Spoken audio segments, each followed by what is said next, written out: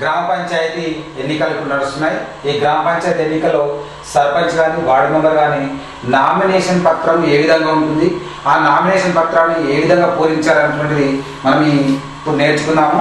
First correct క్లారిటీగా మనకు ఉన్నటువంటి అర్హతల ప్రకారమే ఈ నామినేషన్ పూర్తి చేయాలి. అయితే ఆ నామినేషన్ పూర్తి కరెక్ట్ ఏ విధంగా చేయాలో ఇప్పుడు మనం నేర్చుకుందాం.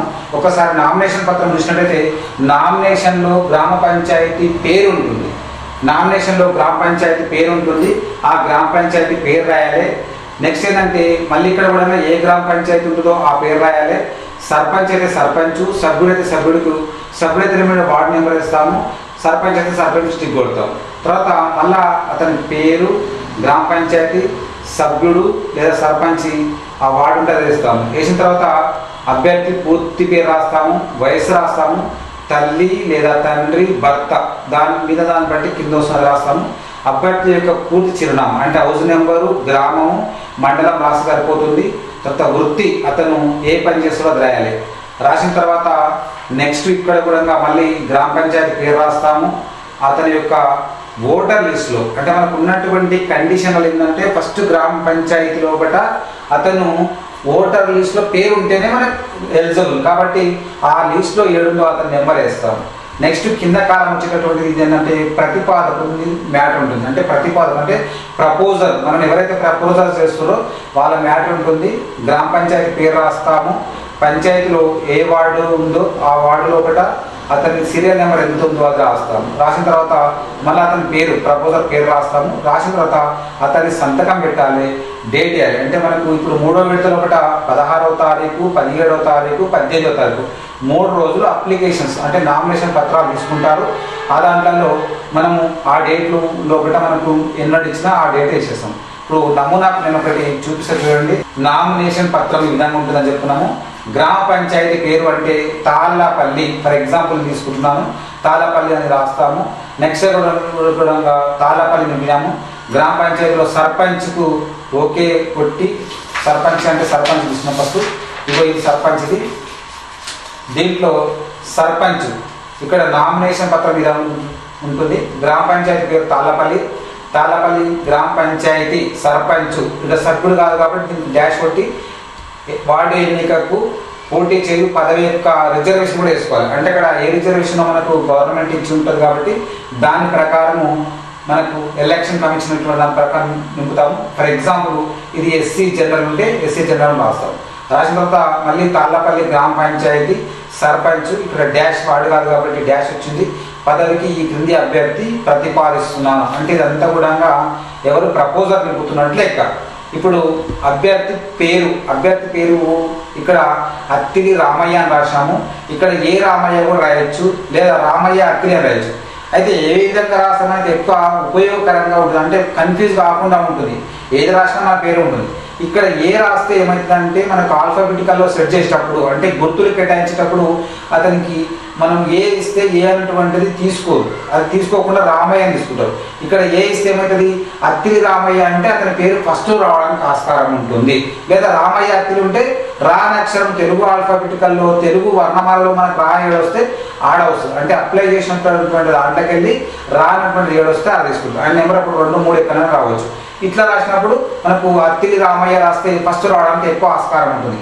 అయితే అభ్యర్థులు ఏంటంటే ముఖ్యమైనటువంటిది ఏంటంటే పూర్తి పేరు రాయండి. ఈ పేరు అక్కడ ఇంటి పేరు అటువైపు అయినా రాయండి, ఇటువైపు అయినా రాయండి, మీ ఇష్టం. కానీ పూర్తి పేరు రాస్తే గుర్తులు కేటాయించేటప్పుడు అక్కడ ఉన్నటువంటి ఆఫీసర్ కానీ మీరు కానీ కన్ఫ్యూజన్ రాకుండా ఉంటుంది.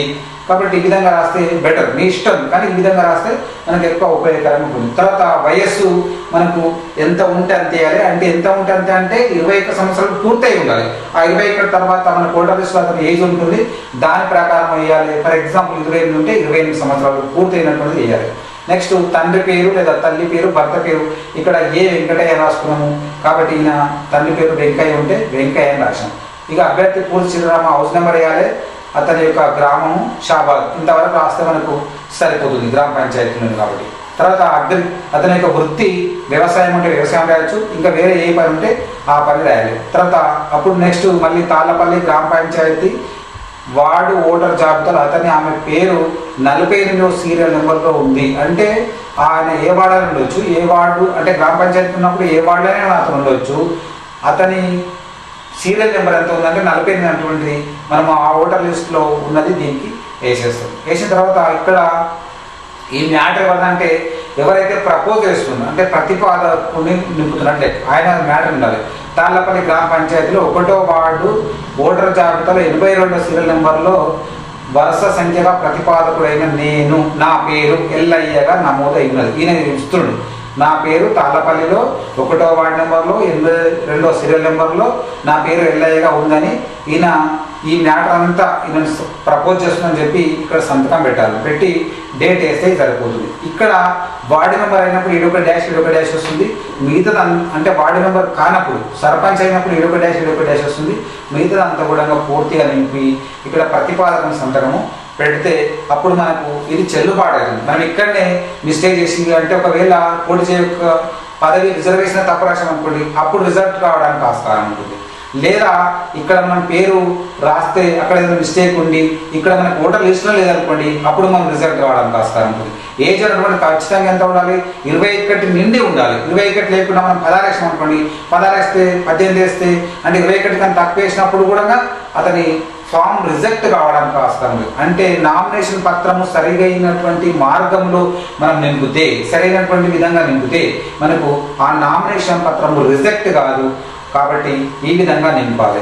నెక్స్ట్ మనము ఒకటి వార్డు నెంబర్ నింపుతాం. వార్డు నెంబర్ అయినప్పుడు సేమ్ ఇంతకుముందు సేమ్ నింపుతాము.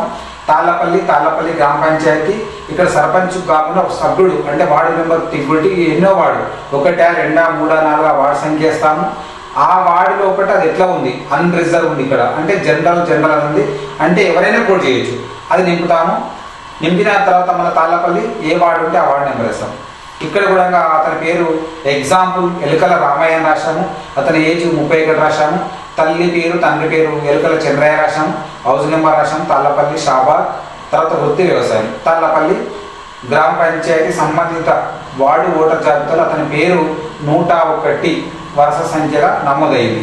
ఇతనికి కూడా ఒక ప్రపోజల్ కావాలి. తాళ్లపల్లి గ్రామ పంచాయతీలో వార్డు ఓటర్ జాబితాలో 62వ సీరియల్ నెంబర్ వరుస సంఖ్యగా ప్రతిపాదకుడైన నేను బుక్కయ్య నమోదైంది. అంటే ఇది ఇక్కడ నుంచి ఈ 2 లైన్లు మనకు ప్రతిపాదకుడు అంటే ఎవరైతే ప్రపోజ్ చేస్తారో ఆ ప్రపోజ్ చేసినటువంటిది ఆయనది. ఇక్కడ మనకు కండిషన్ ఏంటంటే ఇక్కడ మనకు ఓటర్ జాబితాలో అతని పేరు ఉండాలి ఫస్ట్ కండిషన్. సెకండ్ కండిషన్ ఏంది?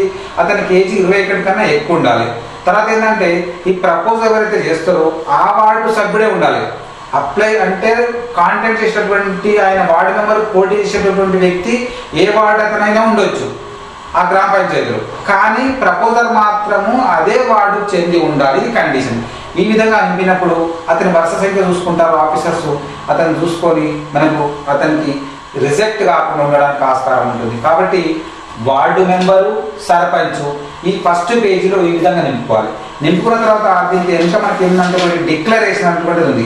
అభ్యర్థి డిక్లరేషన్ ఫామ్ ఈ విధంగా ఉంటుంది. ఇందులో ఏం లేదు. ఫస్ట్ భాగం సెకండ్లో ఏముందంటే నేను డాష్ సంవత్సరాలు అంటే 21 సంవత్సరాల పైబడి ఉన్నటువంటిది ఉండాలి. అది వేస్తాను. ఇక్కడ వేసిన తర్వాత అతని యొక్క సంతకం పెట్టాలి. ఎవరిది? అభ్యర్థి యొక్క సంఖ్య. ఎంత అభ్యర్థి డిక్లరేషన్. ఫస్ట్ పేజీలోనేమో సంతకం మనకి ఎవరుందంటే ఎవరైతే ప్రతిపాదకుడు ఉంటారో అతని సంతకం ఉంటుంది. సెకండ్ పేజీలో అభ్యర్థి సంతకం అంటే సర్పంచ్, వార్డు మెంబర్ అయితే వార్డు మెంబర్ సంతకం.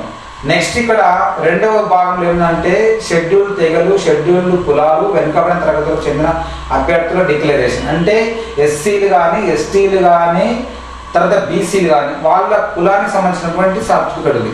ఇక్కడ మనకి ఏముందంటే దీన్ని నింపిన తర్వాత గెజెటెడ్ అధికారి యొక్క సంతకం లేదా డిప్యూటీ ఎంఆర్ఓ సంతకం పెట్టాలని ఉంది. అంటే అంతకన్నా తక్కువ ర్యాంక్ వాళ్ళది కాకుండా.